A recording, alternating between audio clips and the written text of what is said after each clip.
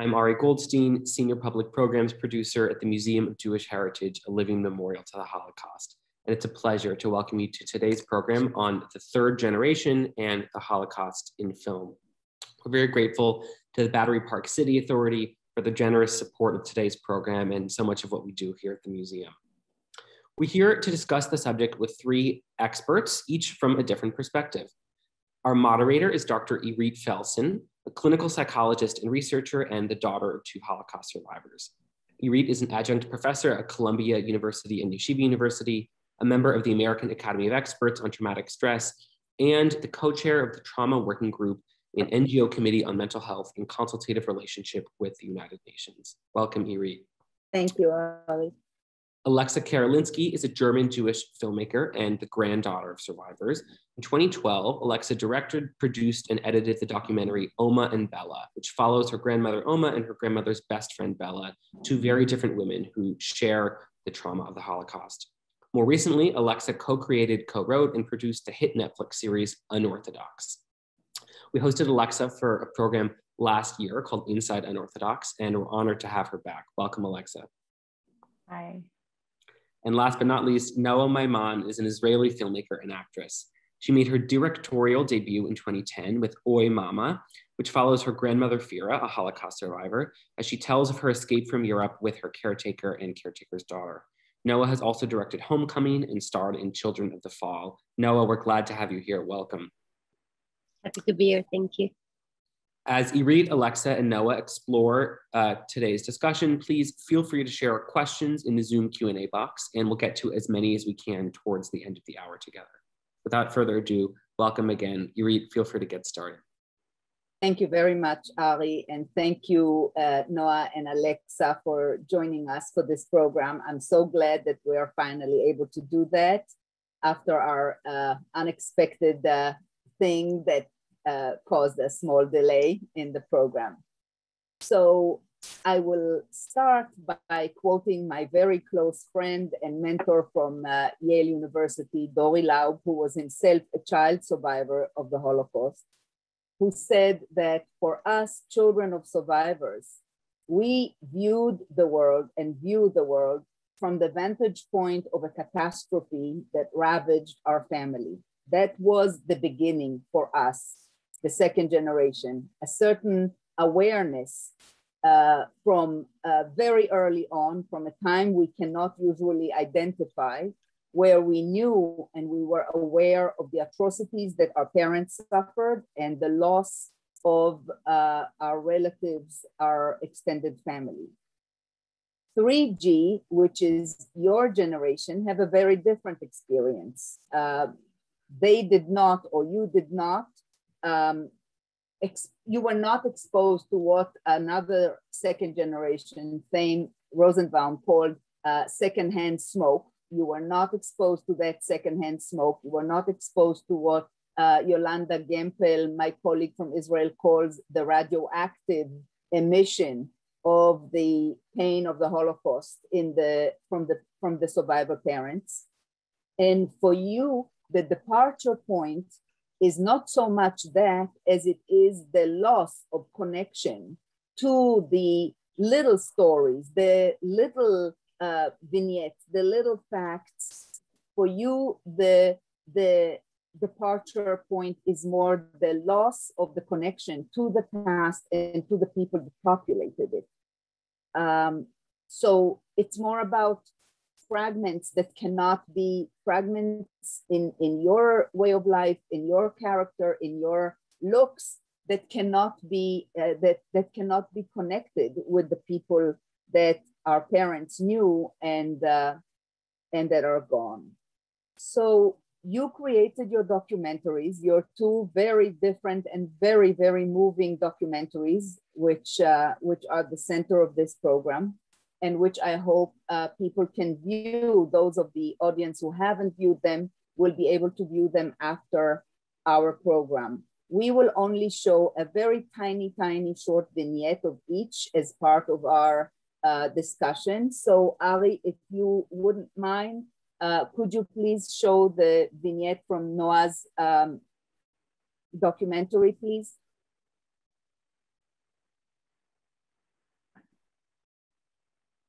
The grandchildren still scorches my soul. When he died, I was 11 years old, too young to take care of him at the hospital. But at the exact same time of his death, without knowing it, I felt an intolerable, sharp pain, like a knife stabbing the heart. But still, Granddad left this world with a smile on his face, surrounded by his 2 kids and wife, loved and hugged by his 5 grandchildren. אני חושבת, אני מקווה שלא יש לכם זה, שהטראומה שאני עברתי, שאתם גם כן עוברים זה.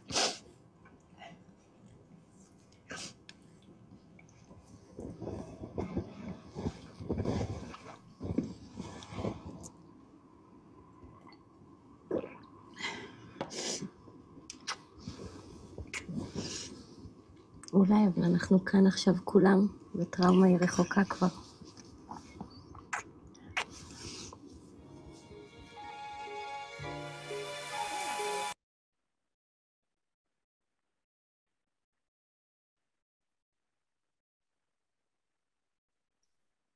If you lost Irit. We still here. While she's logging back on, we'll put up a clip from Alexa Karolinski's Oma and Bella.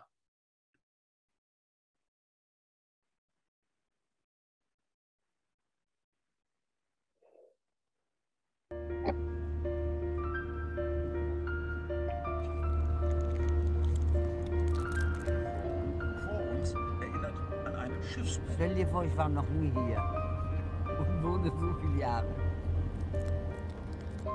Warst du schon hier spazieren? Warum? Ich finde das wunderschön.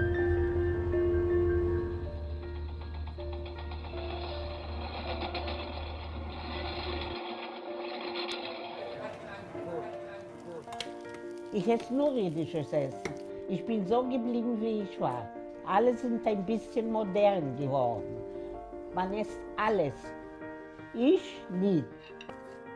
Ich war 12 Jahre, wo der Krieg ausgebrochen ist. Mit 14 Jahren war ich schon im Lager. Und 18,5 bin ich raus aus dem Lager. Wann sollte ich lernen? Welchen Stein wir angucken und lesen, die alle Leute kennen wir. Alexa, komm mal her. Hast du schon so was Schönes gesehen? Weißt du, was mir vorgeht? Crazy. A little bit crazy, a little bit. לשתות, לחיים.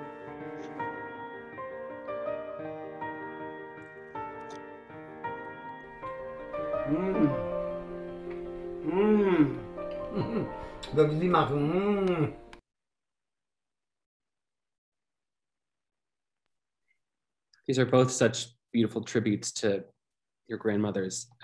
Let's start with a question that I know Irit has, which is to explore with each of you. When you set out to create these films, what was most important to you?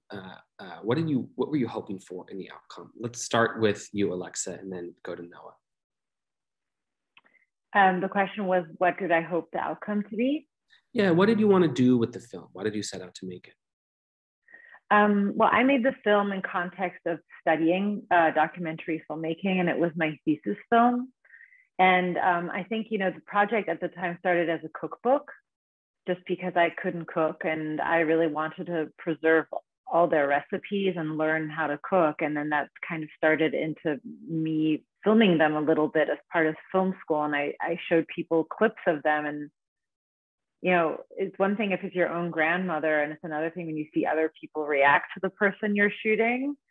And it just became really clear. I mean, first of all, that they love the camera, especially Bella, the woman with the gray hair.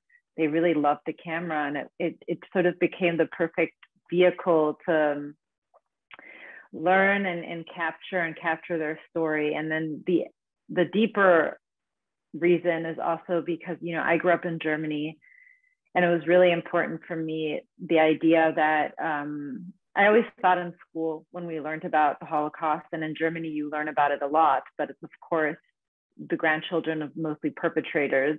And if you're a Jew in school, you're one of very few, most likely. And I always felt that if people could meet my grandmother, they could feel closer to history, to our version of history, to the one of the survivors and their children. So I think partly I had this wish that people could, meet them on a really, really human, basic level, and not through just what they went through, and not just through the horrible things that happened to them, but actually also through, some lightness and beauty and laughter and, really approachable, basically, to others. Noah, what about you? Well, when I started filming the movie, I wasn't entirely sure where I'm going. The nephew of the woman who saved my grandmother came to Israel for a Righteous Among the Nations ceremony to acknowledge his auntie, that she's the reason we're all here. And I knew that they're coming in 3 days, and if I'm not going to shoot it, it's going to be gone. So I just shoot those 3 days, and then I almost kind of collapsed. It was a bit of a mini breakdown after 3 days of shooting my family, and my father will go and we'll talk about it later. But my father was really afraid that I'm going to kill my grandmother, was making her talk about that. And it was very, very intense. And after those 3 days, I just put it aside and didn't touch it. And a few months after, I started a production company, and this girl that worked with me said, hey, what about the 3 days you shoot about your grandmother? Maybe you should do something with that. And I kind of went back to that, and I started looking at it, and I realized actually the footage I have is pretty good. It's not only like a family videos or something. It's actually really good quality. And then I started making the film, and I think to a certain level, it felt like I want to take off the burden of her shoulders. But to be entirely honest, it's a burden that I always carried as well. So it wasn't only to take it off her shoulders, but almost somewhat of mine.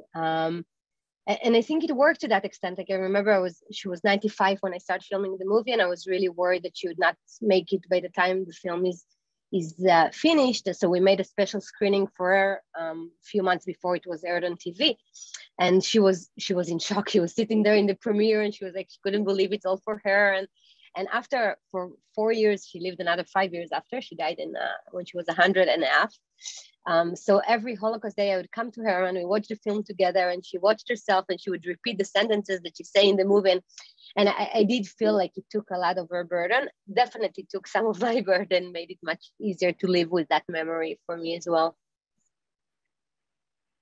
Thank you guys so much for sharing. Now, we should get into later, and just so the audience knows, Irit is trying to connect, so she'll be back with us shortly, I'm sure. But I can share some of the questions that we had reviewed together in advance. We'll want to get into how the second generation members of your family responded to each of your films. But let me begin by asking how the survivors in your families responded. It sounds like they were sort of excited to participate. Alexa, your grandmother was around for several years to sort of see the reaction to the film as well, right? Yes. And also they were not that excited to participate in the beginning at all. They were very resistant to participating, not only because there's a basic issue of trust, especially when anything goes into the public, but also just they knew, or especially, Bella knew that I would be asking really hard questions at some point. There was a lot of cooking and lightness, but I also wanted to know what happened. And similar to Noah's experience, and I think to many grandchildren of survivors' experiences, I think while our parents sort of knew to not ask, if, for us, we needed to ask. And so it was really hard sometimes, but they also kind of sometimes coquettishly, I think, were like, why are people into this? Like, why, are we that interesting?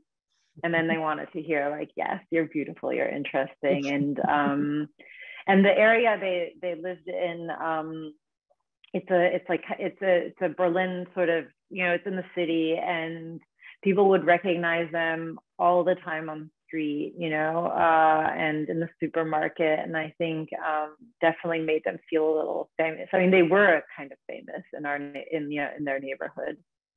So yeah. Irit, welcome back. Thank Noah you. just tell us how the survivors and her family responded to the film, and I'll log off and hand the floor back to Irit. Yeah, well, I only had one Thank you. survivor. Oh, sorry. Go ahead. You know, I only had my grandmother surviving at that stage. My grandfather passed away when I was younger, and unfortunately, I don't know enough of his story, just bits and pieces. But I think it gave her a lot of relief, and I think a bit like Alexa was describing, she was very happy to be famous, although she would never say that.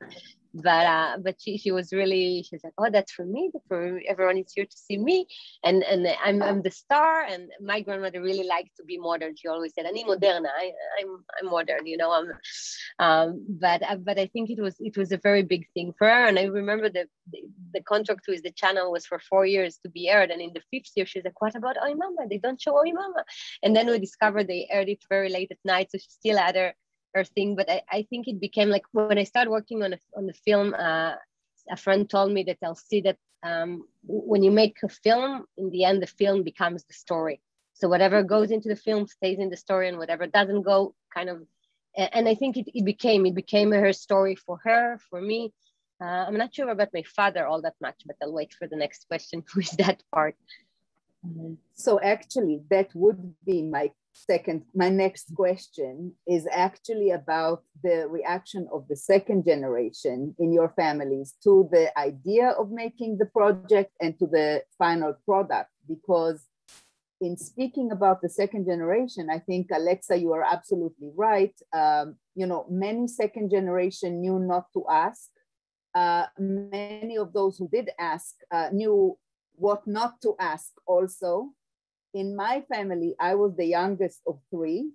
My older sister and brother, my sister was born right after my parents arrived in Palestine, which was immediately after the war and into the War of Independence. And my brother shortly thereafter. And my father would say about them to people, I would hear him say, you know, they didn't ask. They didn't want to cause us pain. The little one, she didn't care. She wanted to know, you know, so there was but many of us had what is called the double wall. The parents didn't want to talk about it because they didn't want to transmit the atrocities and the stories, and the second generation didn't want to ask, as you said. But you asked, you went ahead and did this. How did your second generation respond to the idea? Whoever wants to take it first, no? So my father, basically, I kind of mentioned it. My father said, I'm killing her and I should stop doing that. And why do I insist to dig in all the pains, and why, and you know, and why do I always put salt on his wounds? And it was like, it was against him and against my grandmother and against everyone. And by the time the film was almost done and I showed it to him, I was like, what about your grandfather? Your grandfather's story is not there. You should tell your grandfather's story as well. So there was like just basically a lot of challenging what I was doing. And it was pretty scary because I didn't know how she would respond as well. I was kind of hoping it's going to give her some healing, but there was no way I could know. It was the first film I ever made. The interesting thing was in the premiere, the first time he saw the full feature, the full film after it was finalized, he discovered for the first time, so my grandmother tells me, and it's something I always knew, I always asked my grandmother, and she was one of the survivors that always spoke. My grandfather didn't speak. My grandfather only said one sentence about the Holocaust, which was that after the Holocaust, he was like a bird that someone caught the end of his wings, and he could never feel as happy as he used to, and he could never feel as sad as he used to, and that was the only thing we knew about him. But my grandmother spoke a lot, and if I would have to guess, my father probably didn't want to hear it all. And I'm assuming that his sister, my aunt, was the only one that was willing to listen until I came. And I was always asking and always wanted to know. And so I always knew that my grandmother had an abortion. She was in the ghetto and she got pregnant. And she said, I'm not going to give birth to a Jewish baby those days. And she and her first husband, it wasn't my grandfather, they escaped the ghetto, went to this monastery where she had an abortion, and she tells about it in the movie, how she was next to this Nazi officer lady that was giving birth, and he gave her diamonds, and she was there freaked out that no one will know she was Jewish. So I always knew about that, and it was very obvious to me, and I never imagined that my father had no idea about it. And when we came out of the premiere, he said that he never knew that she had an abortion. And she as well, when I asked her in the movie, she said, should I say it? Like, are you sure you want me to say it in public? So obviously it was somewhat of a secret, but like, that's a good example of something that he had no idea that happened, which, you know, would obviously affect him more than me directly. He was supposed to have another brother or sister or whatever it is. So I think in many ways, the film gave him the story, some of the story that he'd never heard and probably didn't want to hear as well. I think in retrospect, he's probably pretty happy about that.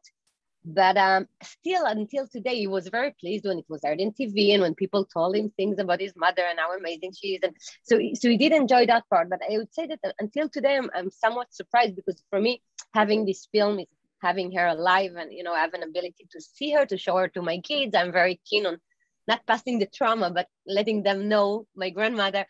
And with them, I feel that they still are a bit hesitant. I think they're happy it's there, but like, I don't think anyone of them watched it again since the premiere, you know? So it's still kind of, it's a good thing it's there. It's a good thing you did it.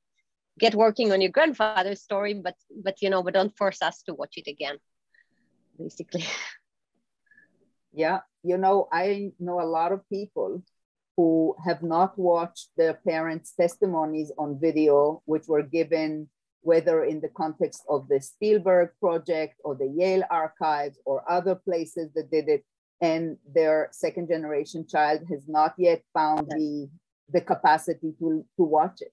It's so scary. I do have to say, in my undergrad, one of my dissertation topic was analyzing my grandmother's Holocaust story. It was many years before the film, and it was about the collective memory versus the personal memory, and where do they kind of cross paths. And I remember then learning about the result of bearing witness. It's really hard, you know, so I can definitely understand that, especially when it is your parents, you know, there was Absolutely. one level of separation for us. Absolutely. And indeed, you have been protected by another generation. And your survivor grandparents are also, they were also at a very different life phase by the time that you were doing this and getting to know them than they were such a short time after the end of the trauma when they were raising their children. So it's a completely different time in their lives. And another very important aspect is the fact that the socio-cultural attitude to the Holocaust and to Holocaust survivors has changed very dramatically over the years. So when we were growing up, it was something not to talk about. It was, you know, in America, the survivors were treated as the greeners. In Israel, there were all kinds of expressions, and everybody basically wanted, the second generation wanted to be Americans or Canadians or Sabres, Israelis, be children of survivors.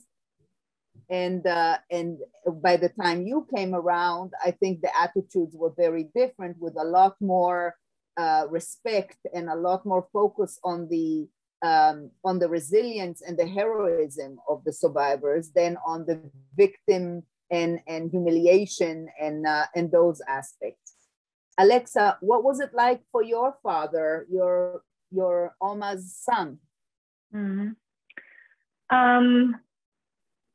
Honestly, the way I remember it is I think he kept out of me making the film. Also, I think out of, honestly, respect for my studies.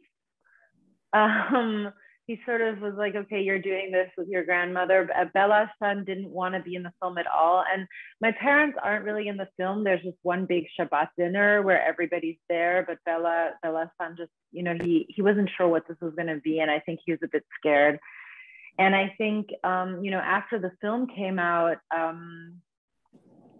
you know, growing up in Germany, Jewish after the Holocaust, it really couldn't be more different than in Israel, of course. And Jews have experienced literally so much erasure in Germany because they were literally erased. But also, when you grow up there as a second or third generation, you feel erasure a lot, all the time, about what's not there anymore. And I think, you know, I think my dad and a lot of people in our little community were happy that, you know, there was something new, Jewish, and something that, you know, was really inviting for people to feel joy about among Jews and non-Jews. And I think it was just, I think my dad was really proud of his mom and that we, you know, that this existed. it's different in Israel, where there are so many descendants of Holocaust survivors, and it's just a really different thing. Absolutely. You know, I spent 4.5 years in Hamburg when I did my PhD, and I was working for the Israeli government there. And I totally can relate to this profound sense of erasure. I remember once walking towards the university, the first time I actually went to meet the professor I was going to work with. And all of a sudden, my eye caught this little sign at the kind of square. And it was on the side, and it said, on this square, the Jews of Hamburg were collected before going to the transports to the concentration camp. And I still thinking about it, I get all sort of goosebumps, because it was so horrifying, to see this, the realities juxtaposed in this way. But the question begs itself, right, from what you say. How do you understand Oma's decision to stay in Germany after the war? Yeah, I mean, that's a decision I wrestled with a lot in my life. I don't anymore, because I really understand it now. I think, also seeing other things that happen in the world today, and movement of people and refugees, I really have to say that, like, choice is a privilege. And, my grandmother and the people that stayed, basically they were brought, most of them were actually Polish Jews that were brought to Berlin as displaced persons, and they were in these displaced person camps or people camps.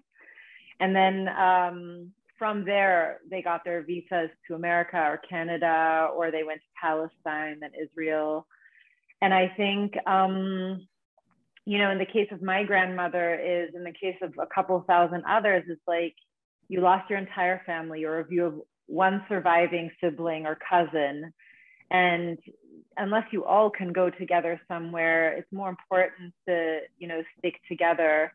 And they were 19, 20 years old. They were really young. And my dad was born in a DP camp, and the people they met in the DP camp very quickly became their new families and their new community. And the other thing that I used to really judge morally, but now I get it as well, is the fact that, as a Jew in Berlin, after the war, a divided city where the Americans are occupiers, Jews were able to move more free than really anybody else because of what had been done to them. And a lot of them I really can't say any different, just really did very well on the black market and made well for themselves. And it was very easy to earn money. And of course, with a massive moral price on it, right, is the fact that they, in the late 40s, were able to sort of, be busy, but, until the day my grandmother died, she never had any non-Jewish friends. She was still friends with the people she was in the DP camp with, a great moral price on living in a place where you think that everybody's your enemy. And that is an additional trauma on top of the trauma of the Holocaust that I feel Jews that stayed in Germany had and gave to their children and grandchildren is an intense, I think this is like a post, you know more about this, but like a post-Holocaust, like everybody hates us and wants us dead attitude, I'm sure exists everywhere among descendants of Holocaust survivors. I think in the case of Germany, it's a little bit specific just because it's Germany. But yeah. But I do have to add on that, Absolutely. my grandmother that was Polish, when she realized that the Russians were taking over Poland, she escaped back to Germany. It was in the end of 45. And she said the Russians were the worst. Like she was, she preferred to move to Germany. She was not a German, she was Polish, and she moved there, and she was there in a displaced people's camp for 2.5 years. So I think to a certain level, there was some sort of strange sense that maybe it's safer than other places at that stage. Yeah, my grandparents always vilified Polish people more than Germans. For them, it was the Poles, and we never went to Poland, and we never allowed to go to Poland. But And, and then it's like, do we go to Israel? But then there's a war in 48. And then it's like, do we want to endure another war? And they're scared. It was never a real choice. It just sort of happened that way. Alexa, what comes across very beautifully, I think, in the way that you speak about it, and I think, Noah, you and I communicated about it, and it also came across when you said, when I became a parent, when I reached 40, certain things change. I think what also comes across from my clinical work, from my research with the different generations, is that for the third generation, there is a real sort of, also for the second, but for the third, definitely very much, a certain evolution and change in the way that you view a lot of things as you age. It was also true for the second generation, but I find it even more so with the third, that you get a different perspective. Like you say, Alexa, I really struggled with it and now I understand it. I see it differently. And Noah, you said about a few things. When I reached 40, or now that I am a parent, I see it differently. I think that's also something that we see, again, in empirical studies, that people say that the meaning of the Holocaust and the understanding and the comprehension of it sort of matures with life, changes with life, especially for the third generation. And I wanted you touched upon the moral issue, Alexa. You used the word, moral, or what we call today moral injury, when we talk about people who endure all kinds of traumatic events from various directions. Your story, your documentary, Noah, touches upon something that I think is inevitable for any descendant of the Holocaust. And that's the question, would I have done the same? Would I have managed to put the lives of my children and my partner at risk to save other people? And how do we struggle with that? How do you find that this is part of your legacy? Me, yeah. Both of you. Yes, you, because, in your documentary, let me just say very quickly, in your documentary, you also included a very unique aspect of growing older in Israel, which is that a lot of older survivors had people from other countries, Filipinos, in your grandma's case, someone from Peru, where she spent some years, take care of them in their homes as live-in aides. And in your grandma's case, she did something that I've never heard of. Her caretaker got pregnant, and grandma, living in an assisted living facility, fought for the right for this woman to have her baby and raise the child in the assisted living facility. Yeah. Amazing. Yeah. I did ask my grandmother in the film if she would have done what Stachawa, the Polish lady, did to save her. And she very honestly say, well, I don't think so. I love Magna. Magna was her caretaker. I love her. I'll do a lot for her. She did fought to allow Magna to have her only daughter. Magna was 42, I think, when she gave birth. So it was very obvious that it's her only child. And she did fought for her to be able to raise her in the elderly house. But, it's very easy when you live a comfortable life to fight for someone's ability to raise his child there. And I think for me, it's the classical, if you're a socialist when you're 20 and 30 and 40. So in my 20s, I was sure that if it would ever happen again, I'll be a furious fighter and I'll help everyone survive that. And it was very much a principle for me. And I did, like when I worked on the movie, my grandmother made me promise to her that if she passes away, I'll make sure that Firita, the young child named after her, will be fine and she will be legal in Israel. At the time, they weren't legal in Israel, but they are now. And for many years, I was participating in this kind of activism against departing those children. And it was very important for me to fulfill my grandmother's wish and make sure that they're safe. But again, I didn't jeopardize anyone's life. And it's easier when you're a third generation Israeli, very used to being able to fight for whatever you want and speak freely. And I don't think it's the case now, but it was the case when I grew up.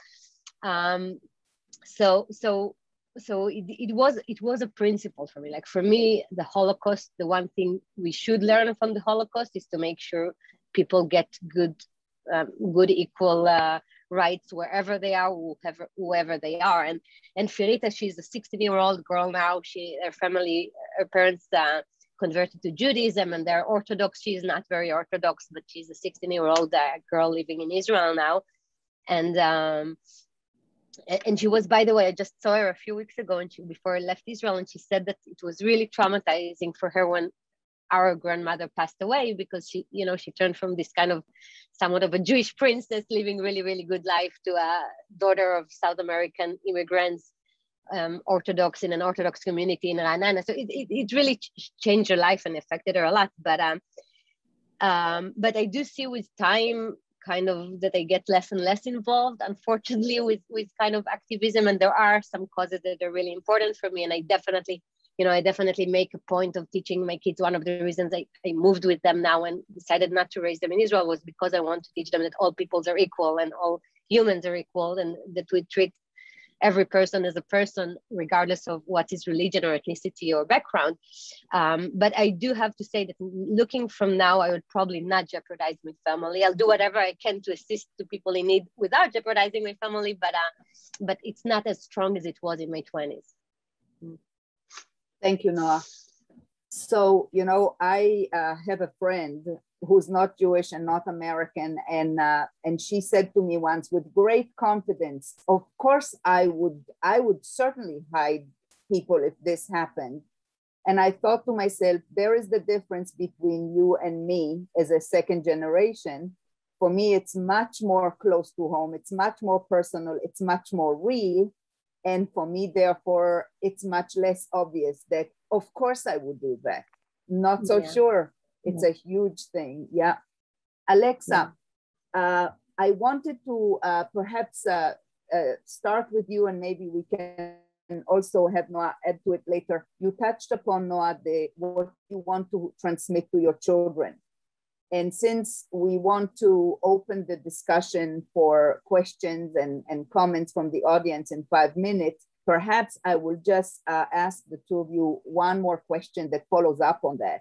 There is the concept in history, research, and in psychology, especially in my field, of intergenerational effects of historical trauma in various groups. There's the concept of a usable past.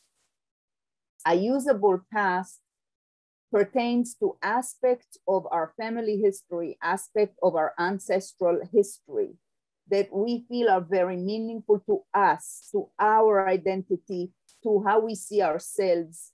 These are aspects that we feel enrich our lives in the present, inform our values, and that these are aspects that we want to transmit forward to the next generations. So Noah, you spoke a little bit about it in your answer. Alexa, what do you think about it? What do you think you wanted to capture in your documentary and in this way? Well, I think in terms of usable past, it's actually exactly to me the previous question. And I think, in a way, I think it's too literal to think about, would we hide people if this happened again? Because it gives us an excuse to not do anything right now when we see things. Because, I think it's impossible for anybody to know what they would do in that kind of situation. And I think the people that saved, like Noah's, the people who saved Noah's grandmother, and I highly doubt if you had asked them a couple of years earlier if they were going to save Jews, that they would have said yes. It would probably just happen and felt right to them in that moment. And I feel like, we don't need to wait till awful things happen, really awful things happen, because I feel like in every society, certainly in Israel, and I live in the USA, I mean, I have a list this long, and I have little children as well. And I think I don't want to define my Judaism just by only by the Holocaust or by feeling marginalized. I think part of the privilege of the third generation is that we get to do something positive with our Judaism, especially, I'm a secular Jew. So for me, it's not really about religion. It's about culture, and it is about civil rights, and it is about equal rights for all. So I think, and thankfully, Judaism is a culture and religion that actually is very connected to helping others. And I feel like for me, what I'm going to give my children is, what can we do positively with our Jewishness? You know, what kind of beauty can we create with it, and what can we give others with it? And I think what belongs to that it just truly, to me, can't just be about Jews at all, because it really is, to me, about all humans. And so I just feel like we don't need to wait to hide people. We can do a lot now, and we need to do a lot now, you know? Absolutely. I could not agree more with you. And I think, you know, there is the thing that's going around now with survivors. It started with words, right? It didn't start with having to hide people at the cost of the lives of your own family. It starts with small things that each of us can do something about right now. And there's plenty to do, as you said, whether it's in the United States, in Canada, or in anywhere, Israel, everywhere. So we only have another 1 minute. So I just wanted to say that in your documentary, Alexa, there is a lot of the recreation of the tastes of home, the tastes of childhood, which Oma and Bella didn't really even have a chance to learn to do, but they very intentionally found a way to learn it, and you focus very much on it. I think that, to me at least, it was a very, very powerful metaphor for a usable past, for recreating something that I always said it to my children, that I love creating the foods that my father told me his grandmother made, because the thought that we are enjoying the same taste and smell that they did is such a concrete connection. Is there something you can tell me about why you chose to focus so much on the cooking? Well, it's because of how I connected with them, you know, regardless of what we spoke about, if we just watched TV when I was at my grandmother's house, or what we did, there would always be the same food. And I feel like it's how a lot of, in every, you know, specific culture. And since Oma Bella came out, I feel like I've had so many other, like in America, like children and grandchildren of immigrants tell me the same, as sort of, they don't even speak the language anymore. They don't go to where they're from, but they still eat the food. It's sort of this thing that, you know, how culture can survive when other elements of culture don't. And the thing that connects the generations. Yeah, and it's sort of, you know, it's like Marcel Proust and the Madeleine. It's kind of the same thing. It's just like a smell or a taste can you know, bring memories. And this really, and you know, I make Jewish food now, and I make it on the holidays or for my kids. And of course, not everything is like, I'm not trying to use it to sort of, you know, inject them with our history, but it should also just be this beautiful thing. And that's like a taste of home. And in my family, chicken soup is my favorite thing to make still. It's when I'm not feeling well, it is what I like to eat. And we all do that, you know, we all do that. So it's kind of, I think it's so important. In terms of cultural, what is it, like cultural transference or something? I'm sure there's a term. Transmission. Transmission. So I just, before stopping, I do want to tell you that the warmth and the glowing of the eyes that both of you show when you speak about your grandmothers is incredibly touching, and that it is part of what we see in studies on large samples, that the relationship between the third generation and the first is different from the second generation. A lot of the anger is not there. A lot of the sense of a childhood that was overshadowed in some ways by the parents' pain is not there. There is a lot of pride, a lot of understanding, compassion, an enjoyment, and a focus on the strengths and the resiliency that the grandparents had. not only in the Holocaust, but throughout their lives. So thank you so much. And with that, I will open it to comments and questions from the audience. I could speak with you for a lot longer about it. It's fascinating. Thank you for these amazing documentaries, which I hope everybody will go watch after our program. Ari, can you tell us a little bit about the questions or comments that you have received? Yes, but I'm just going to start with one from me because I believe we used to have an Oma and Bella cookbook in our museum shop, and I guess it's not available in the US anymore. Alexa, is there any way we can get that? No, it is. It's just because of COVID, and I distributed it myself and stuff. It's kind of like a little other operation that I run here in the US, and it just became too complicated because I bring the books from Germany and stuff, and with COVID, it just wasn't possible. So people can order them if they write me, which I know is an extra step. People still do that sometimes. I just don't have the automatic thing. I still like via PayPal, and then I'll send them whatever they want. And you can still get them at certain stores in the US, like at Omnivore in San Francisco. That's a book, like a cookbook shop. They always reorder. I'm not sure if the Museum of Jewish Heritage ever reordered, to be honest. Well, we'll have to do that then. Yeah. Let's take a question from William. He's asking for both of you, Noah and Alexa, what did it mean to your parents to grow up without grandparents? Was that something that they thought about as central to their loss, or is that not their framework?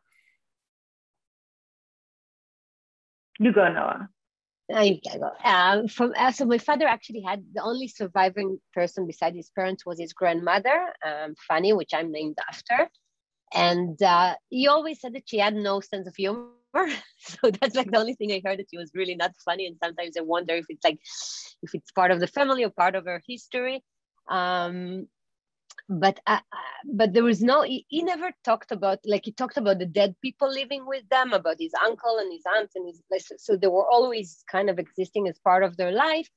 But I don't think he talked about his specific loss. But there was, however, he was born in the refugee camp in Germany, in the displaced people in Landsberg, and then they moved to Peru when he was 2.5 years old. So the community in Peru was all Jewish Holocaust survivor descendants that had no family, moved to Peru and became their family. So until today, I would say that this small community that I think all of them or most of them migrated to Israel later, but like my father arrived to Israel in 1969, I think. So this community of Jewish Peruvian, I always laugh that I was brought up more Peruvian than Polish, because like most of the food I ate besides the chicken soup and some other stuff was Peruvian food. So we grew up as a community of Holocaust survivors, and they were uncle and auntie, although they were not biologically. So I think it was definitely missing. I wonder sometimes when I see my father relations to my sons, he loves them. Like I've never imagined my father would be, so in love with any creature in the world. And when I see that, I wonder if it's somewhat of a compensation for what he never had. But yeah, I think it's maybe one of those things that if you don't have, you don't know you're missing to a certain degree. Alexa, what's your take on it? On the second generation and grandparents? Do you think that they missed it? Oh, I'm sure they missed so much. I'm sure they grew up feeling so much loss and didn't know what to do with it at all. And that's why they were so angry, I think. And so, I mean, weirdly, my mom actually had grandparents. They survived because my mom's parents were in Russia during the war. And so she did grow up with grandparents, but my mom, and I think she's actually listening right now or watching, but she in Montreal, she grew up with stories of, how her grandfather was like a Polish national basically, and they were so privileged. And my grandmother had her own horse carriage in Poland and stuff like that in the war. And then I think my mother grew up with a very depressed grandfather, and I think a very depressed father. And, so I think even if she did have grandparents, it was not like for us, Right. So I can tell you from my perspective in Israel, I grew up in an environment where a lot of my parents' friends were Holocaust survivors. And basically almost nobody had their parents survive. So none of us second generation really had a grandparent. And there was one family where the grandmother survived because they fled to Siberia. And she was Oma to all of us. All of us called her Oma. And all of us treated her like Oma, and she treated us like grandchildren. And it was a treasure. It was an unbelievably important thing, because I do remember kind of looking at some other people from other, let's say, Jewish ethnic groups where there were grandparents and thinking, gee, wow, you know, and studies do show us actually that in interviewing second generation in research, it was one of the things that was very painful. The absence of extended family and the disconnection of the generational chain was very painful, was very missing. Yeah. Ari, any other thing? Yeah, we have a lot of good questions. I want to read this. Yeah, these are all so good. I'm just reading them myself. I'm like, wow, these are good. I want to read this one aloud from somebody in the audience who's a member of the second generation. My youngest son had immense respect for my parents, his grandparents, both Holocaust survivors. This seems to be bypassing me, and he seems to be angry with me for having elements of second generation trauma. He seems to want no evidence or reminders of our heritage from me. This hurts. Any ideas on how to bridge this chasm in our communication? All of you should feel welcome to answer. Irit, I wonder from your experience dealing with descendant families, how you might address this.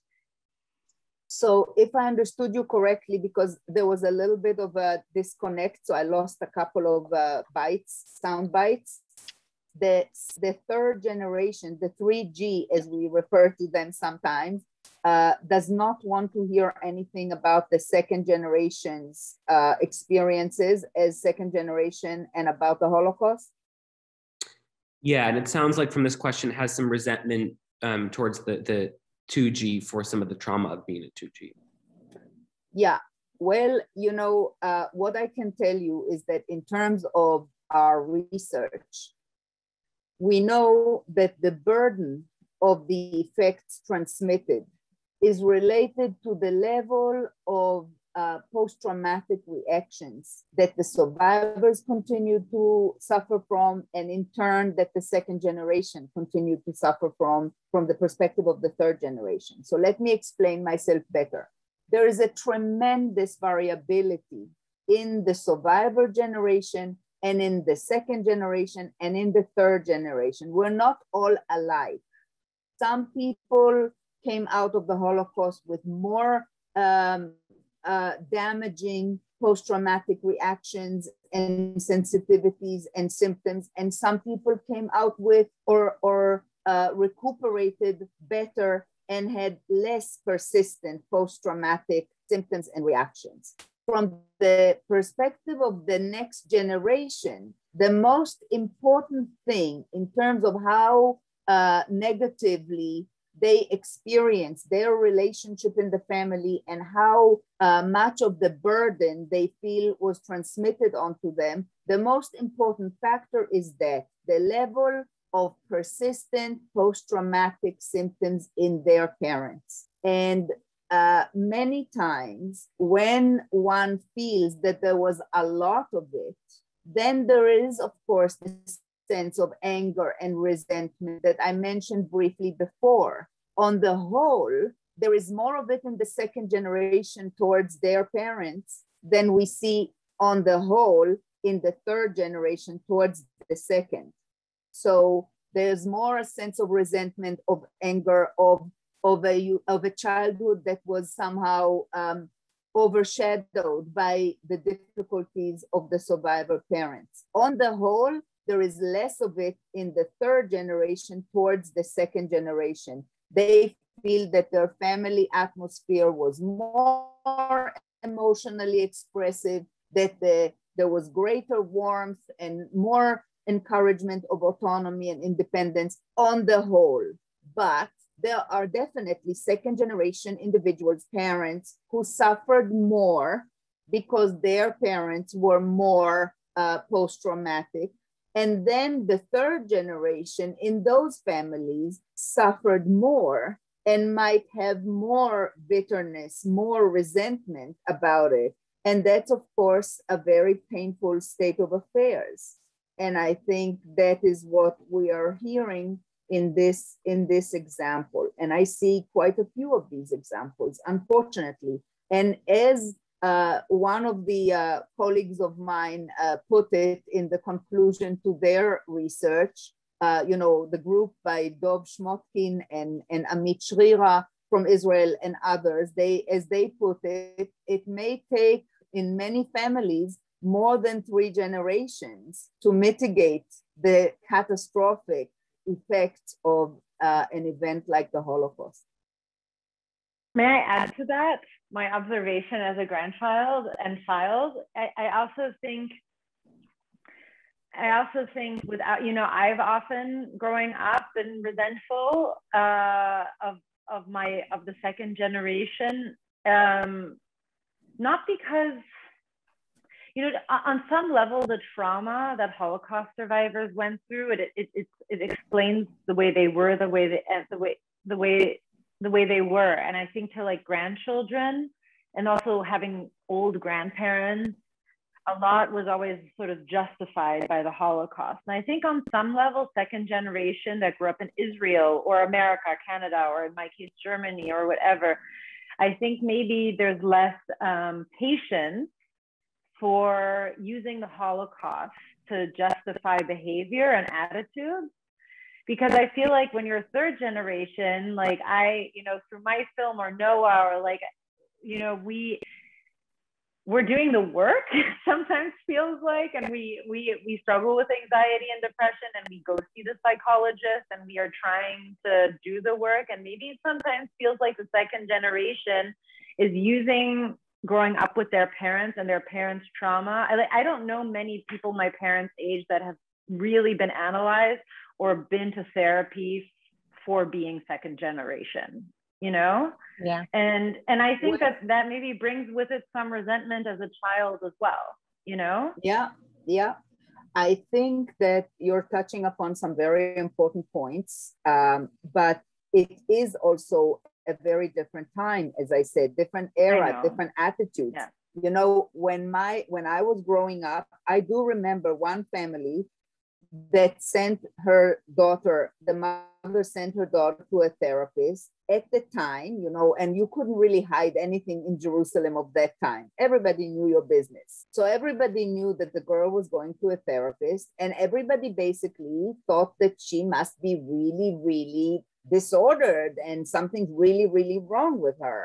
Those were the attitudes of that time, and the attitudes changed. Now we talk about PTSD as part of daily life. There was no PTSD then. Yeah. They didn't understand what they were being exposed to. There was no going to the therapist unless you were really crazy. So things have really changed. And in some ways, things change for the better. In some ways, not so much. But anybody can still go, right? A second generation anybody can still go.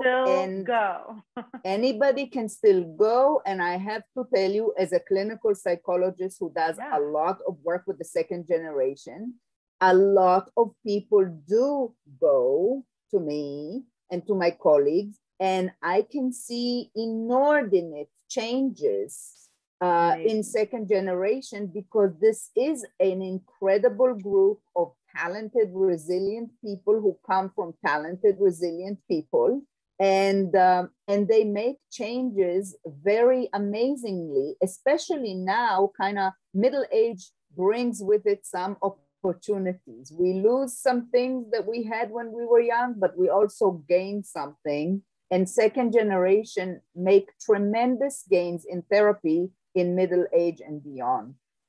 Amazing.